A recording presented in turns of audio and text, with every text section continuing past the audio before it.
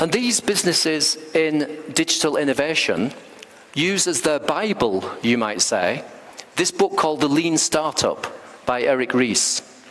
It's used in Silicon Valley for all those startups. If you want to build the killer app and get investment for it and become a multimillionaire, you're likely using the methodology of the Lean Startup. But it's not just for technology startups. This is a methodology we can use in any innovation. If you, as a travel agent, want to set up a little project or a side business or experiment with a new service, you could use this methodology.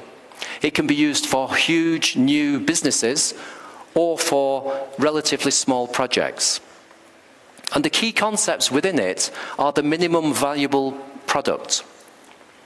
In other words, if you're building an app, don't spend 3 years perfecting it before you release it to the market.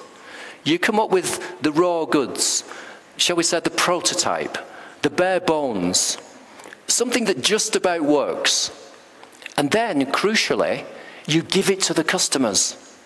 You tell people, have a go, use it, try it, tell us what you think. And in that way, you can get feedback, you can get engagement. And this is what investors are looking for, because this is the acid test about whether a project is going to go ahead. Has it got traction? This is the word they use. Okay, you've got a startup, that's great. Is it going well? Sure, you say. What traction have you got? I ask. And what I'm asking is how many people are using it and engaging with it? Maybe not paying customers, that doesn't matter at this stage, but how many people are actually using it, engaging with it, playing with it? Because that shows that it's of some interest and some use to somebody. And if we've got traction, we're onto something, and we can invest further. But what we find at that stage is that customers are unpredictable. I'm going to come back to this later. Customers. We cannot predict what they think and how they act. So imagine you've got the killer app. It's a weather forecasting app, and it's going to be used by mountaineers all over the world. It's going to be the killer app for weather forecasting for mountaineers. You put it out there into the community. You let people have a go with it. And what do you find? Mountaineers don't use it. But hang on a minute.